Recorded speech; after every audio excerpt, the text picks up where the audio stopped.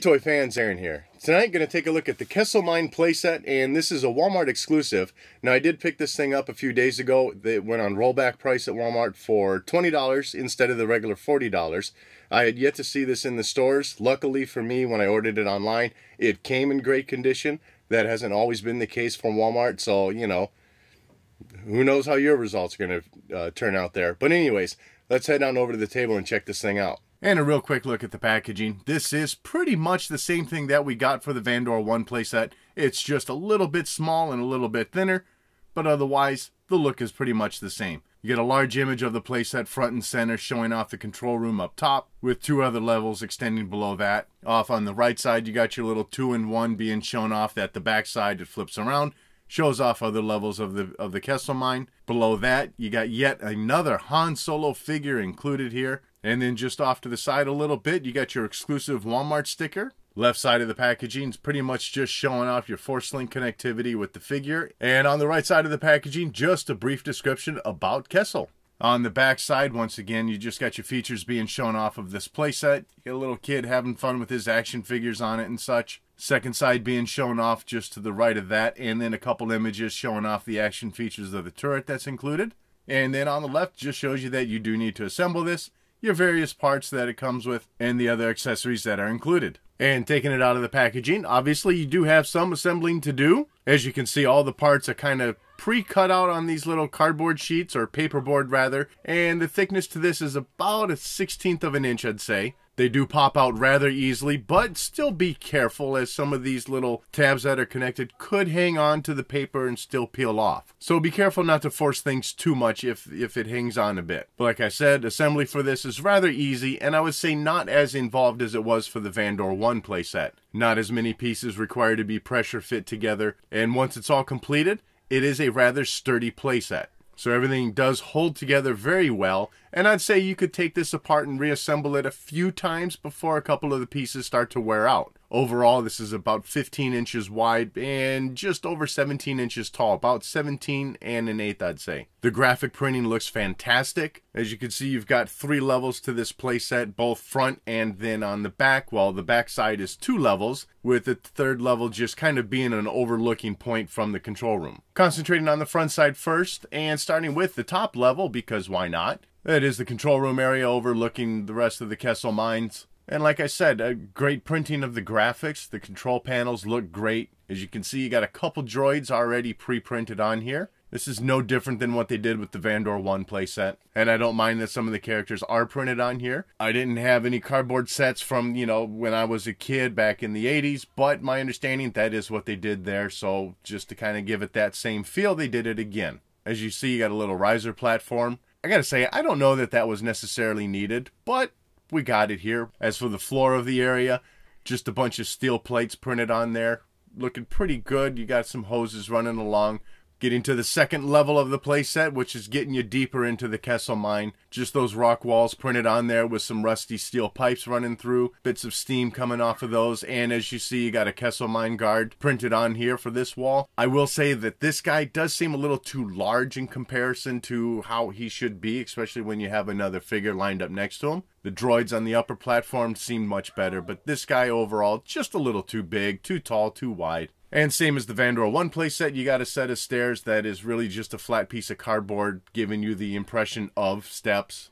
And it just folds down, leading you down to the third level, which gets you more pipes, more of the Kessel mine rocks sculpted into that wall, or printed rather. And then for the floor of this area, more sand, more rocks printed in there. And in this case, since it's the base level, I guess, you've got some Kessel mine soup. I forget what it's actually called, so Kessel soup. I'm gonna go with that for now. Off to the sides on this third level to help support the structure, you got these cardboard pieces that represent steel beams. Again, printing here is looking really good, and it's held together by these tabs on the top and on the bottom, which can also do double duty as a figure stand, since it does have these 2 pegs molded on the top of them. The overall height of each level is pretty good also. Your figures are going to fit in there nicely. They're not going to be squished in there or anything. And then flipping around to the back side, you got 2 levels of playability. That top part is just the back side of the control room.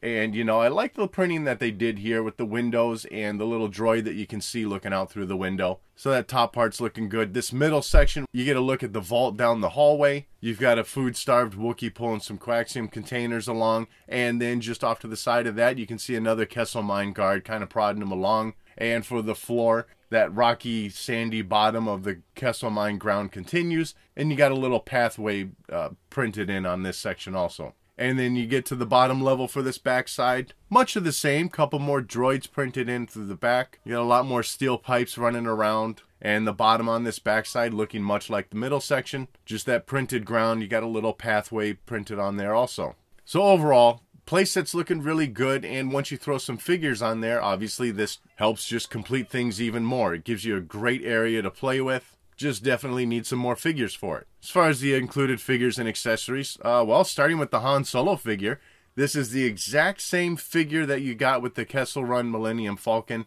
but in this case, he does have a little bit of that Kessel soup on the front of his boots. Since I've already reviewed this figure when I did the Millennium Falcon, I'm not going to go into all the details here. I have to say, though, that I would have much rather preferred getting a figure that was specific to this scene. You know, make it a Kessel Mine guard, or another Wookiee, or a droid or something. I just could have done without yet another Han Solo figure, and especially one that we've already received. It having a little bit of that green Kessel liquid on there, I just doesn't thrill me enough for that little bit of difference.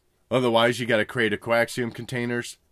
You know, it looks decent for what it is. Great piece of plastic, no special painting, weathering, or anything like that. The canisters have a pretty decent sculpt to them, and you got some handles on each side of it, so you could have a couple figures carrying it. So it works for what it is. Next up is the gun turret. A little bit of assembling to this. You just attach the gun to the ball on the midsection, and then slide in the 3 legs, and you're in business. Pretty decent sculpting to it. It's a rather large weapon, but things are still looking alright. No special painting or anything like that. It's just a gray piece of plastic. But you do have some added details within the sculpt. Little bits of air vents there in the center of the gun. Some scrapes and scratches throughout the sides of the body. And just as they show on the cover, you can put this on that riser in that control room. It does take up the majority of the space, but you can still slide a figure behind it. The handles, though, too close together, so with these basic 5-point figures, you're not going to get both hands onto the handles of the turret. You're definitely going to need one of the vintage collection figures or your more articulated figures to be able to achieve that look of them having both hands onto the handles. The red projectile does shoot out by pushing the button on the top of the turret. Shoots out pretty well. It is what it is. And just so you know, you do get 2 of these, so if you lose one, you still got another one to use. And then otherwise, you do get these 2 additional little stands. You know, I like these. I don't know that they necessarily needed to be included with these sets, but I'm glad that they did. Gotta say, I kind of wish they would offer these in like a bag. I could use a bunch of these small little stands for the figures that I have on my shelves. They don't take up a lot of room and they work great. And as far as the Force Link sounds for Han Solo. Maybe you heard of me? Best pilot in the galaxy. You ready with those coordinates? Everything is under control. Sliding to get your blaster sounds. And tapping that during the blaster shooting gets you some additional lines of dialogue. Stay sharp. I've got enemy targets incoming. Come on, get us out of here. And these are indeed the same sounds that are on the Kessel Run Millennium Falcon figure, so nothing new here.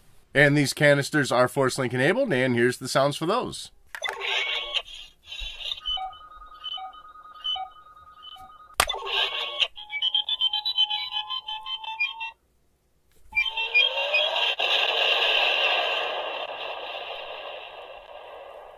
So overall, this is a good playset. I know these cardboard sets are pretty hit and miss with people. Now originally this retailed I think for $40, and like I said, I picked this up for $20. But overall, I'm pretty happy with this purchase. I don't mind them doing cardboard playsets as long as they're not straying away from the plastic ones. It offers a little bit of variety, and you know, it still looks cool. I just need more figures to fill this thing out. Hopefully they'll give us some of the droids and some of the Wookiees and stuff that we saw in the scene. And so that wraps up this look at the Kessel Mine playset. I'd love to know what your thoughts are on it in the comment section below. And as always, thanks for watching.